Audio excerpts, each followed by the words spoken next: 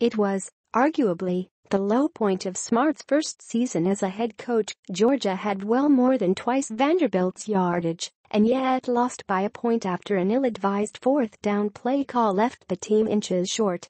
There were a lot of errors in that game, Smart recalled this week. Give them credit. This year Georgia comes in playing as well as anybody in the country, unbeaten and ranked number 5, while Vanderbilt, 3-2, is coming off 2 straight losses. Georgia has talent and resources that well outstrip Vanderbilt's football program and has dominated the all-time series. The Bulldogs were a 17-point favorite as of Thursday, per VegasInsider.com. And yet over the last decade plus this matchup has seen some funky games and some clunky results. 2016, Vanderbilt won in Athens for the first time since 2006, after Georgia, trailing 17-16, called an outside run to Isaiah McKenzie on 4th and 1, with Nick Chubb as lead blocker, rather than carrying the ball.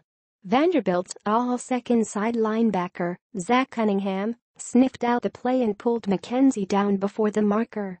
2015, Georgia won, 31-14, but puttered around on offense, needing 3 Vanderbilt turnovers and a McKenzie 77-yard punt return touchdown.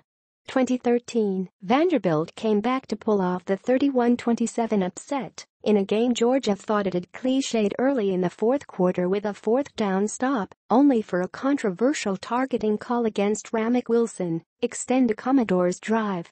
2011, Georgia barely hung on to win, 33-28, with punter Drew Butler making a game-saving tackle after his punt was blocked deep in Georgia territory late in the game.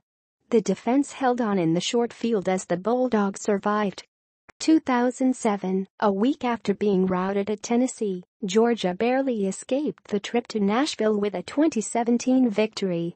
Somehow, that propelled the Bulldogs on a winning streak, finishing with 7 straight wins, including in the Sugar Bowl.